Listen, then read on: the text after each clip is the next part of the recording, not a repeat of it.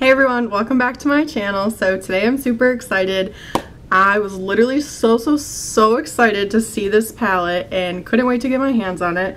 This is the Norvina palette. It's the new one by Anastasia. I love all their palettes, the Modern Renaissance, the Soft Glam, those are amazing. I did not get a chance to try the Subculture palette. I know there was a lot of controversy on that palette, but I didn't even buy or bother trying that one out. But I was so excited to see this one. This looks beautiful on the inside. You have all shimmers right here on top and all mattes right here on the bottom. And of course you do get their brush. They do with it. These little brushes that come with the palette. I actually really like these. I think this one is a great blending brush and this one's really great for packing on color this side. So it is dual ended. So I think it's a really awesome brush to have with a palette. So let's go ahead and start by swatching them and then we'll go ahead and do a little demo on the eyes. I do already have a full face of makeup on. I have the new-ish, the Dream palette right here. I'm obsessed with this packaging. Like, how pretty is that? But I have Wish and Regal on my cheeks, so you can just see that glow right there. Trying to use the natural sunlight today. I wanted to mix up my background, so you're looking at my living room in my apartment right now, so that's that. So I'll go ahead and start by swatching. If I don't blind myself, the eyeshadows. I did swatch a couple of these already. I literally couldn't help myself because I was so excited, but I haven't swatched all of them. But these are so buttery. So this is Dreamer. Can we get a focus right there? Yeah. So let's see if my swatching capabilities have improved. So that right there is Dreamer. Like, look at that, just one little swipe. So beautiful. That's a true champagne. It's got like some multi-dimensional glitter reflex in it. The next one is Summer. This is a true bronze right here, like straight gold bronze, like super buttery, super creamy and pigmented. The next one is Wild Child. This one's a little bit more glittery, but again, still really pigmented. And this is a straight like pink. So you can see, like, look how freaking amazing those colors are. Like, they just swatch so nicely. The next one is Rose Gold. Not really sure why this is Rose Gold. This is like a bronze. It has some pink reflect to it, but it really reminds me of one of the colors from the Anastasia, the Dream Glow Kit. It reminds me a lot of Wish, how this is kind of a bronze with that purple glitters in it. That's very similar to Rose Gold in this palette, but Rose Gold is much deeper in tone. It's like a very true brown, like a metallic brown with reflex of purple and pink in it. So that's that one right there. The next one is Celestial. Now, I was surprised to see this one because in all the pictures that I saw on Instagram, on Twitter, whatever, Snapchat, this looked very light to me. And now this is a very dark purple with a lot of pink and blue glitter reflect in it. But still, like, look at those swatches. Like, these are amazing.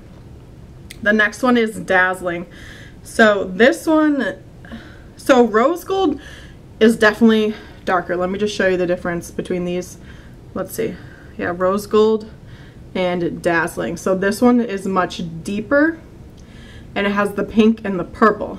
This one right here, Dazzling, is like a mix between Summer and Rose Gold and Dreamer. Like, if you blended all those together, that would give you Dazzling, but this has a lot of purple glitters in it. But again, this is very metallic. So you'll see that right there. Okay. The next one is Drama. And this is very much a metallic eggplant color. And that's Drama right there. So those are all the metallics. You can see they're super intense metallic colors. They all have lots of glitter in them, but they're super buttery and creamy and super, super pigmented. So I'm sure they'll apply very nicely to the eyes. Now the next one, or the next rows that we have, is mattes.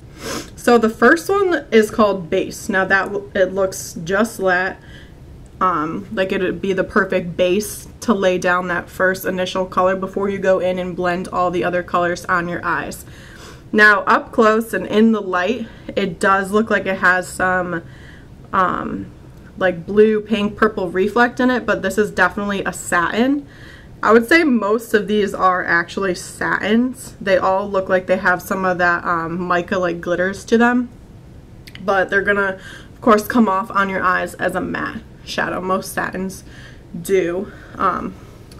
Let's see, I guess we'll just continue on. So this is Base right there. So it's pretty much like the color of my skin tone. Oh, I guess the sun decided to go away so you can get a much better look at the metallics there. The next one is Soul. That's that purple periwinkle. Now this too looked very periwinkle and light to me on all the photos that I saw on Instagram. It is much darker in person.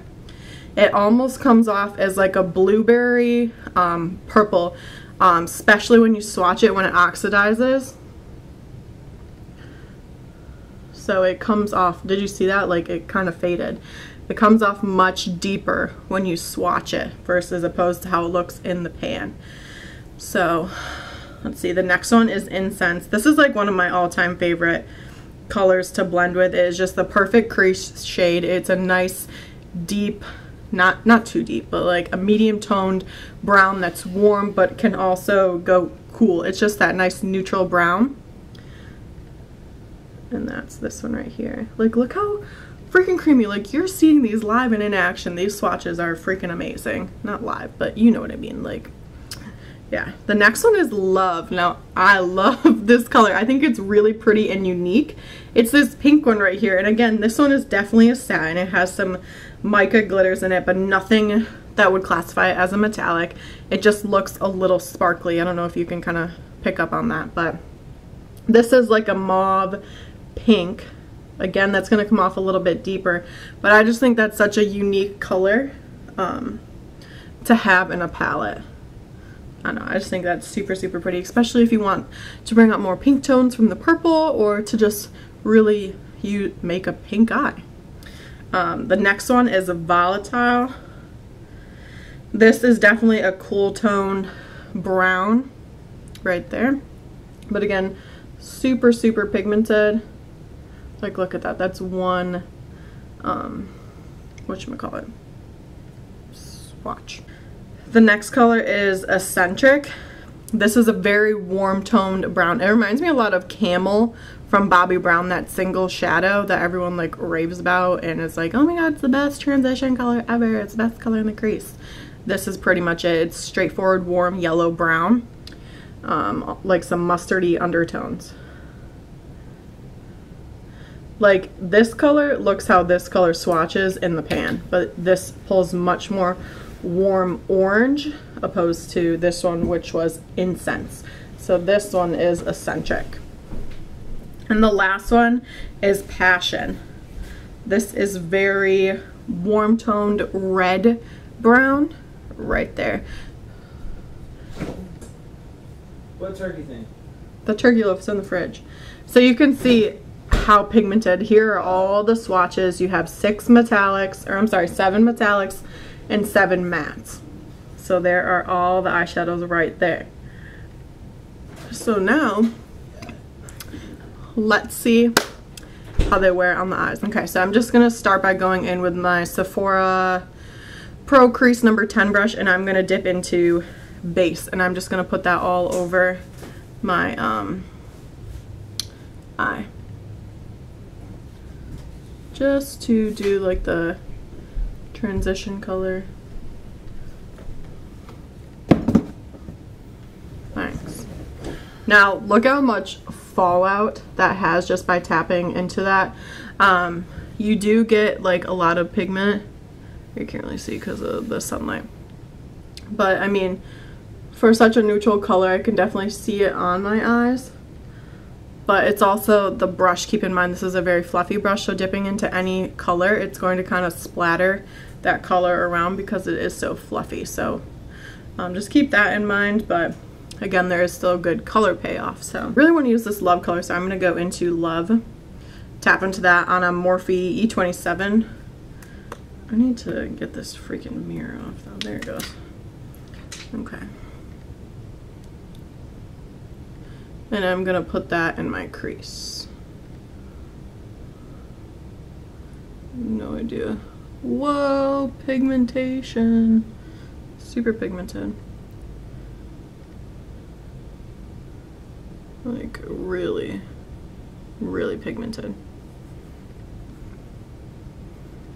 This one does have a lot of fallout as well, but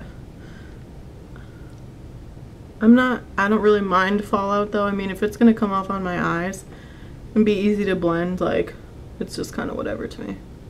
But some people really don't like that.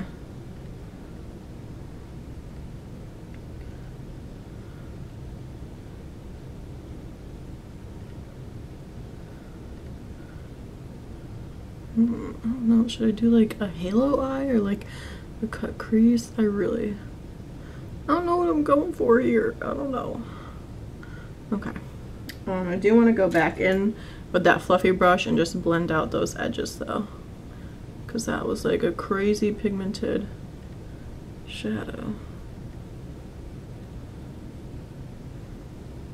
I'm just gonna blend that out there.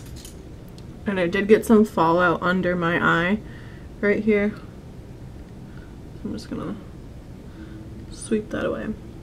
When I'm doing tutorials like this too, or if you do your face makeup first, a lot of people will use setting powder under their eye to catch the fallout, and to me it makes sense, but I don't prefer doing it that way because my under eyes are very dry, and so by putting an excess amount of powder there, I feel like it makes my eyes look a lot older than they actually are.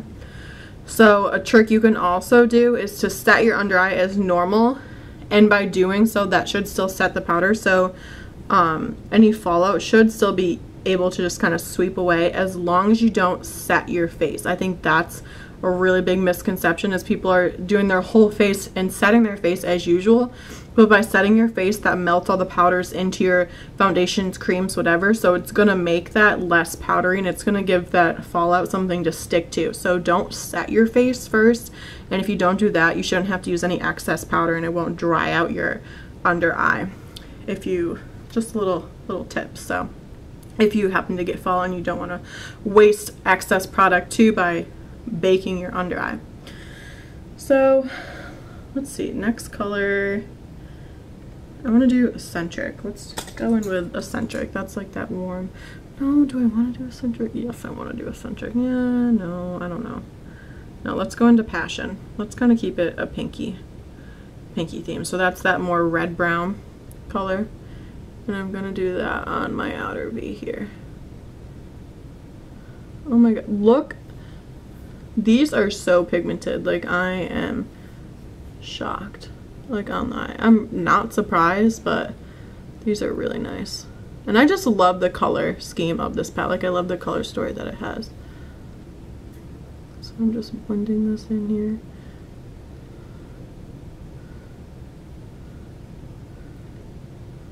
I think maybe I'll just do a cut crease. Or no, maybe I'll do a spotlight eye. I don't know. Oh my gosh. This is what happens when you don't plan before. So I'm gonna do the same thing on the other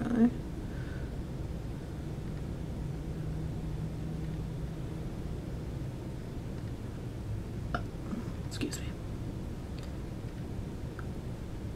So on the Morphe M167, I also purchased a new brush set from Morphe, by the way, which came with like all these brushes here, like for an eye set, and it's like the best thing ever because you have a brush for literally every need that you possibly could. Go into Celestial, and keep in mind I have powder on my eye. I remember we set the eye, so let's see how this goes without wetting it with any MAC Fix Plus or anything.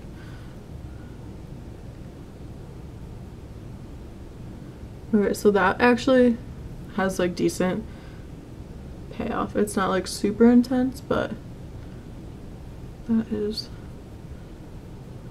pretty good.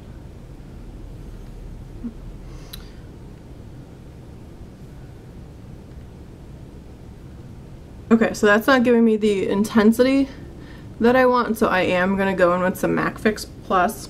Still looks really good, but I want it to have more of a metallic look. So I'm just going to spray my brush and go in with Celestial and see if we can get that a little bit more metallic here. Oh yeah, that's so much better. That is purple. So I'm just going to flip my brush around, so we just use this side primarily, and I'm going to go in with the Wild Child, which is that pink.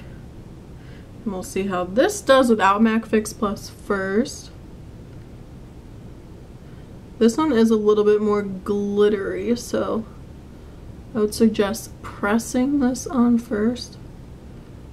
But that is really pretty.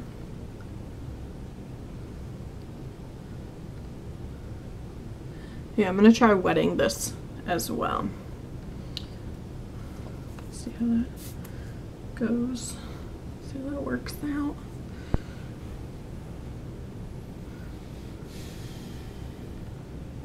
Yeah, MAC Fix Plus just makes everything. People say you can use water for MAC Fix Plus, but I just don't find that that works the same. Because MAC Fix Plus actually has glycerin in it, and that really helps the shadows stick. So I'm going to use this dry and just kind of tap over that pink where the purple meets, so it's a nice even transition there. Oh my god, that looks so pretty. Obsessed. So I'm just going to sweep away any fallout. There really isn't a lot of fallout, if you can see. So that's really good, especially from metallic colors. That's really good. And I'm just going to go in and blend those other colors out just to make sure that we don't have any harsh lines. I'm going to take Dreamer and use that as an inner corner highlight.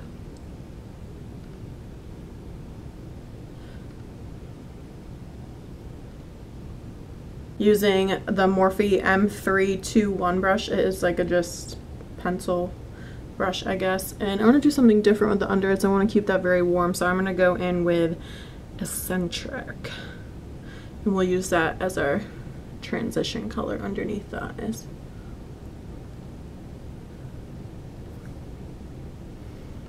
Holy pigmentation.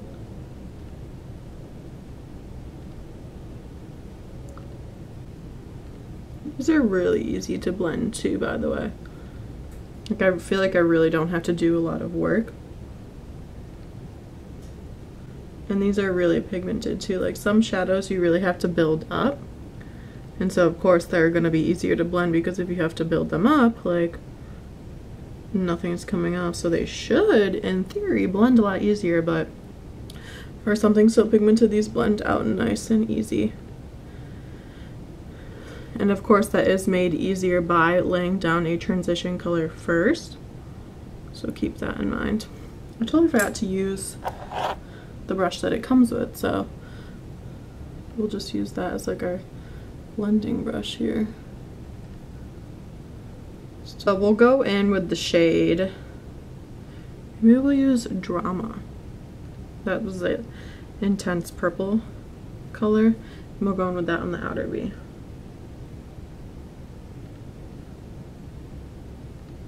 With colors like this too, I'm going to put a little bit of this on the top. It's very easy to make it look like you have a black eye. So you don't really want, you want to be careful to press this color in, so you don't get a ton of fallout under your eye, because that's when you can start to look like you have a black eye. Because if you're getting fallout, and if you just use this on the outer part of your eye, it's going to make you look more awake on the inner corner, because it's going to keep that nice and bright, because it'll give you a contrast from dark to light. We'll just go back in with the brush that it comes with to blend out the new color we put on top here. I'm gonna try taking, I got a bunch of these NYX Vivid Bright liners, and I want to try doing like, I don't know, something with this, because I want like more of a pink pop. Okay, so I just went ahead and applied some lashes off camera, and then I did like this little liner situation thing. I did like a pink liner and then a little bit of white liner underneath, so that completes this look. I already have the rest of my face all done. So final thoughts on this palette. I absolutely love this. Like, I could see myself using this all the time. And this is a colorful palette, but it's still neutral, so I really like that about this palette. The metallics are so buttery. I do think you're going to get more payoff with MAC Fix Plus, but that's about every shadow. I think this palette was $42, so it's a reasonable price range for, it's a standard Anastasia palette price range, and you're getting 14 shadows, so I think that's a really good price for the amount of shadows that you're getting. They're super creamy, super pigmented. I really like the colors of this palette. I don't think there's a lot of purple palettes out there, and that are neutral as well too, and you're getting the quality of an Anastasia palette, and it gets the same thing, if not better, than the Modern Renaissance palette.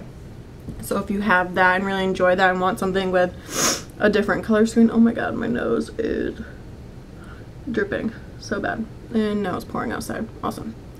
So yeah, that completes this review. I really hoped that you all liked it, and please subscribe to my channel. Leave me a comment down below. Let me know what you guys want to see, or what you would like to see more of, or just give me some feedback on what I could do next. I would really appreciate that. And yeah, I'll see you in my next video. Thank you so much for watching. Bye.